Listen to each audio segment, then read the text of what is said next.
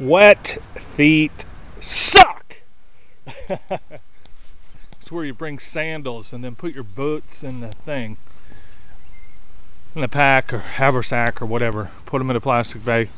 Well, mosquito heaven. So I've got mosquitoes, wood ticks. So I guess spring's here, right? I'm gonna make a chair, and I found a nice dead log here, but I'm gonna pull it out of this mosquito nest. Okay, I had an idea on the way down here, and I'm gonna try it out. Okay, here's my pack of the day. It's a field line, real thin camo. Got my bandana stuffed outside, real thin material. Very nice, but I mean, you've got to put structure inside of it. I need to attach a hook and cord so I can hook this thing around trees without rigging something up. But bank line, Mora, classic, with thumb guards, and cheap Corona saw. Okay, so this is working pretty good. I don't have a tripod, but you get the idea here. Well, this bank line broke.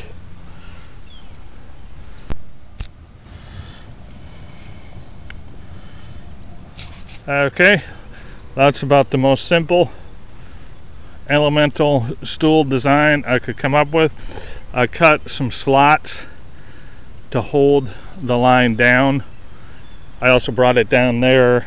I guess I could have cut it and made some more slots on the side and then put the string in there.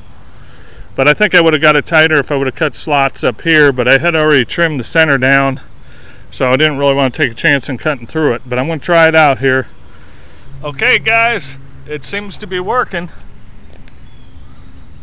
I mean, you got to maintain your balance, but I mean, that only took a couple minutes, and it is giving me a break. That's where if you spent more time on that joint right there, it would give you more left to right stability. Or for that matter, you could lash from like a triangle to slots. Just take your saw blade and cut a little slot. But for a preliminary design, I kind of like it. Okay guys, now that I'm back at base camp, I'm going to do a little wrap up. I've been watching some of my videos, and it seems like I never put a period at the end of them. Where is it? Put a period at the end.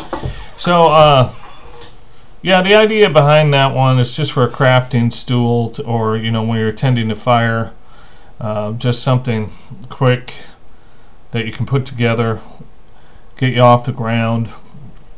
It's not self-supporting, so you just got to carry it around with you. I used it a little bit more than in the video there, and I still got it out there.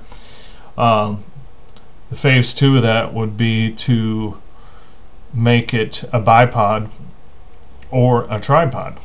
So, or just to make the logs bigger, and then it would be self-supporting, but it's not even really critical to me that it's self-supporting. The whole idea there that I had was, you know, using it to sit around the fire and so on. So that's it. I don't think you can get more simple than that design there, and gets you familiar with tools. I should have practiced more on my knots, because it's no time to be thinking about knots when you need them.